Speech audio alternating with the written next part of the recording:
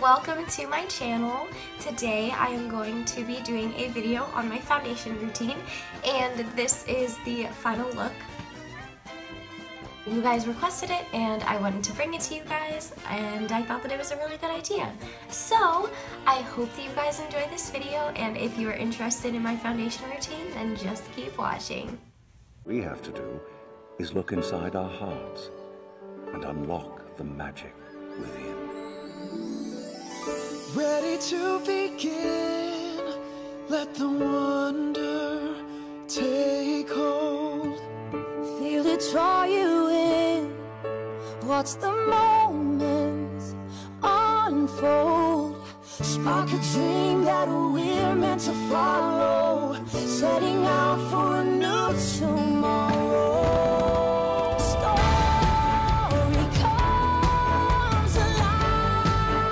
So, the first thing that I start off with is moisturizer. The moisturizer that I use is the CVS Pharmacy Moisturizer Lotion. It is basically like the Cetaphil, I believe, lotion. I use this just to moisturize because even though I do have really oily skin, it is important to moisturize. I do have some dryness around my nose because of the changing in the weather, so it's important to moisturize regardless. It just helps your makeup to go on smoother, so that is one thing to keep in mind. Even if you have oily skin, you should moisturize, even if it's just a light moisturizer. Next up, my favorite primer that I have been using for quite some time is the Rimmel 8-Hour Lasting Finish Makeup Primer, and it is the red bottle. I really like this stuff. It makes your face really tacky, and it helps to keep everything on all day, which is what I'm going for with a primer. So basically, I just take it like this on my face, just a few dots, and rub it in.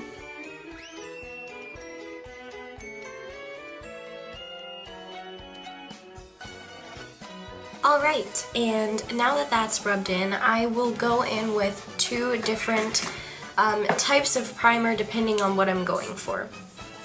If I want something that's just going to smooth over my pores, I will go with a mix of two primers, the Smashbox Photo Finish Pore Minimizing and the Sonia Kashuk Perfecting Mattifying Primer. These two go really well together if I just want to smooth over my pores. They don't specifically keep my face matte all day, but they do make it look really nice under the foundation. If I'm going to, say, Disney or someplace crazy where I definitely have the chance of sweating off my makeup, I will use my Alcone Stop the Sweat Primer. This stuff is like, they use it on movie sets. I got it at Camera Ready Cosmetics. I'm gonna link where I got everything down below so that you guys can check it out, but this stuff is like movie set, like professional grade stuff for just stopping sweat from coming through your makeup. The way that I actually do the Alcone stuff is I take a cotton pad and I take the Stop the Sweat and I basically open it up and just like turn it over and like saturate the pad, and then I just take it and run it along all of my oily places until it kind of has like a stiff feeling. And it's clear, so it dries completely clear. There's no like weird residue to it or anything. It's really nice. Let me do my other primers. So what I normally do is I take like a pump of both. I put the Sonia Kashuk one first, and this I only focus in my in the middle of my face. I don't really need it in the outside area. And then I take the Smashbox and put that over top. The Sonia Kashuk is good at just taking away the shine. The Smashbox is what really gets into the pores and completely fills them in. That is what I do for primer.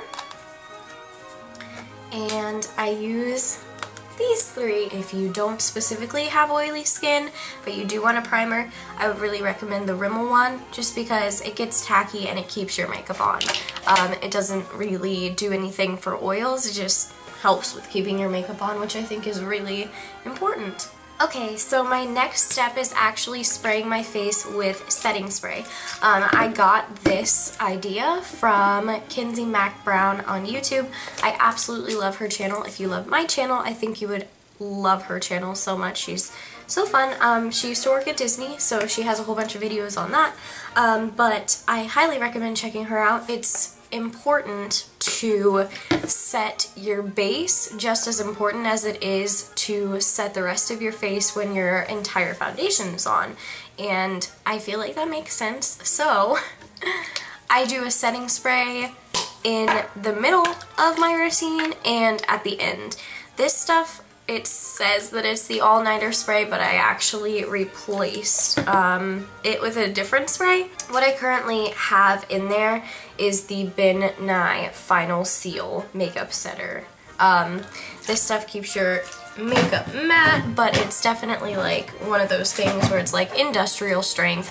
If I get it in my hair, it's like hairspray. It's kind of crazy, but I have really, really oily skin, so this really helps me. I personally need it, but you may not. So I just do a really light mist of that and I let it dry. And that is my base. Yay!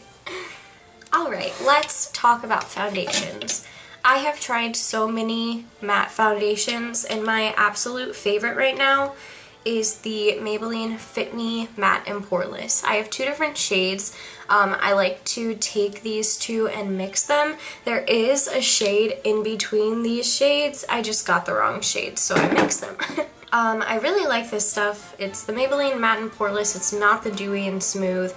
I've heard that one isn't very good from a few friends, so I don't know. I just take it and I just like mix it together with a makeup brush. You can mix it with like a palette knife if you're fancy and you have a fancy mixer, but I don't, so I just use a makeup brush. And then whatever is left on this brush, I will put on the side of my face that I'm going to start working on.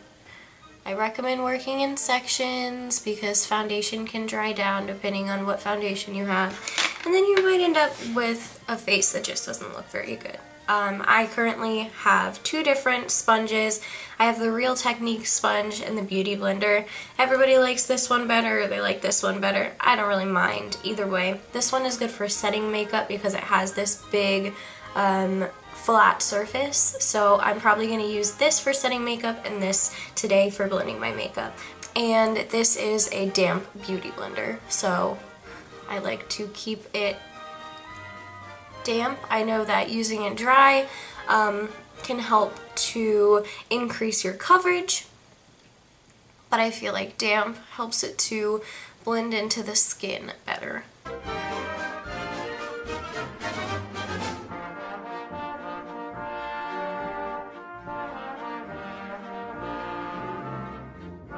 I will get it on my lips, not for any specific reason, just because I feel like it helps to blend the foundation around my lips better.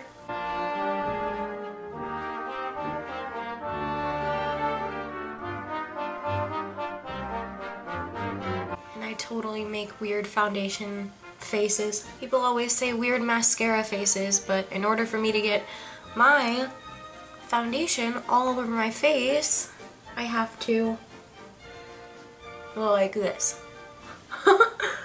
And it's really important to get this line right here. This is where people go wrong. If you don't blend your makeup down this line, you can tend to have some just really awkward, like, I don't know, it just looks like you have a fake face, like a mask on. And now that I have all of that done, I am going to go in with my concealer. So I currently am using two different kinds of concealer. I'm using the Tarte Shape Tape, and I have these in fair and light neutral, just because this matches my regular face really well, and this is really good for under eyes. And I like to mix the Tarte Shape Tape in light, or in fair, with the Naked Skin in fair for underneath my eyes. So I just go under my eyes like this. And then I take the Shape Tape and dot that under as well. And I like to let this sit for a little bit because if you blend in your concealer right away, it can tend to kind of shear down the coverage, and if that's what you want, that's fine. But I personally don't want to have like no coverage because my under eye circles are kind of crazy. So what I'm going to do is just go in and spot conceal with the darker, the light neutral shade in the Shape Tape. So I just go into spots where I would like a little bit extra coverage, and I am going to blend all of this in, so I will come back when I am done with that.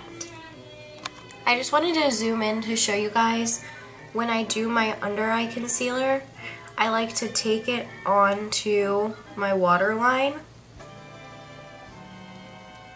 and up on my lid, which is kind of standard, but I like to pull down my eye and put the concealer on my waterline. And you can see I did it over here as well.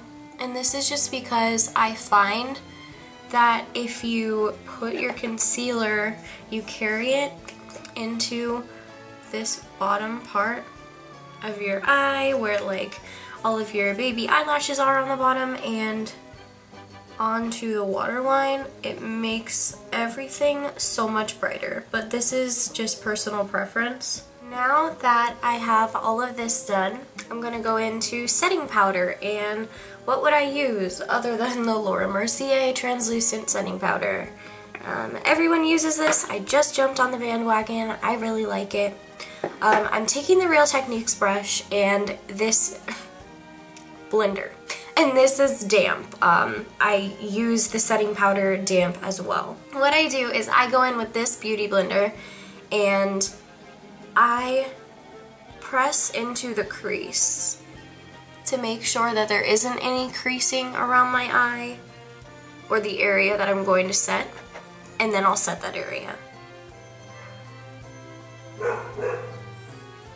So basically when I'm setting, I'm just pressing out creases with this, setting with this, and then doing the same thing with the next part of my face.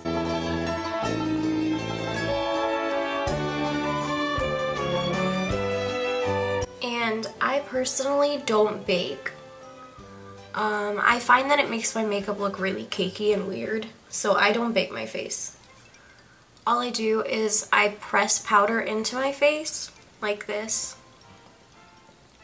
I do it the same way that I do my concealer and my foundation, where I'm just kind of like bouncing everything.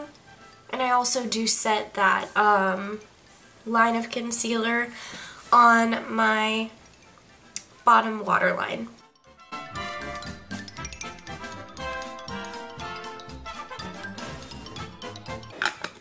Alright, and that is my face. I'm gonna just brush off any extra powder. Like that. Next up, I'm just going to be taking a natural blush. Doesn't matter which one, whatever you think looks good on you. This blush is from Ben Nye, but you can get your blush from anywhere. It doesn't really matter.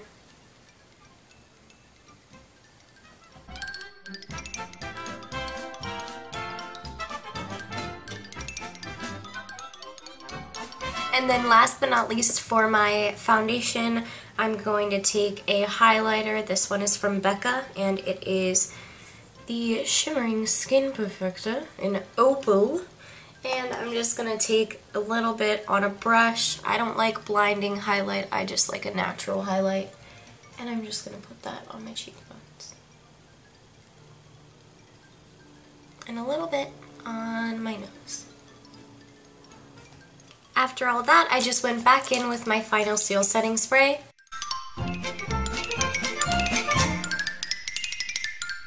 So I'm sorry that this is probably a little bit different from the original setup. My camera ran out of storage, but this is the final look for today. I hope that you guys enjoyed this foundation routine. You guys really requested it, so I wanted to do it. And I hope that you guys enjoyed, and I hope that you are having an absolutely magical day. If not, here's a little bit of pixie dust for you guys. If you guys don't feel loved and appreciated today, please be sure to message me and I will make you feel loved and appreciated. That's really important to me, that you guys feel the love that I feel from you guys all the time. Thank you guys so much for watching, and I will see you in my next video. Bye.